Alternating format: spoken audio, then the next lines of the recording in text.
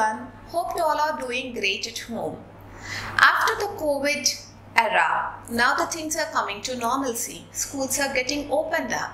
So the major rush in the parents' mind is when to send our child to the schooling. This is Dr. Jyotsna Tanikundala from Daffodils CDC, Hyderabad. Today I would like to put a little insight on what prerequisites you should understand before sending the child, especially the children with autism spectrum disorders, to the schooling. Generally, the parents have idea of age. Age is a major criteria for getting admissions into the schools. But when it comes to a child with special needs or the autistic spectrum disorder kids, the main criteria you should think is about the developmental age of the child and what skills my child has acquired in terms of sensory, behavior and communication. Parents, please do remember that we never leave our child into a swimming pool without teaching skills for swimming. Similarly, we should never send our child and live in a realistic world. Schooling is the realistic world for our children. We should never leave them before accommodating them or before getting those prerequisites acquired.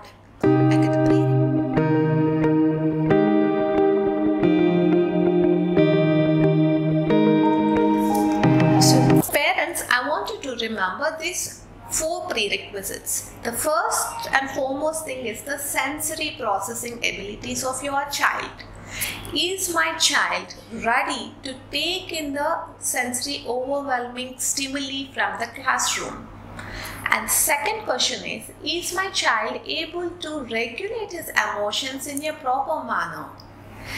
Third question should be, is my child able to communicate his needs to the teacher or to his friends in an acceptable way?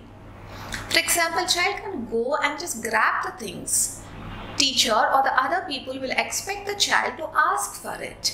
So we have to make sure that we taught the child with that prerequisites. And even the sensory input at the schooling might be overwhelming to many of the children with autism spectrum disorders.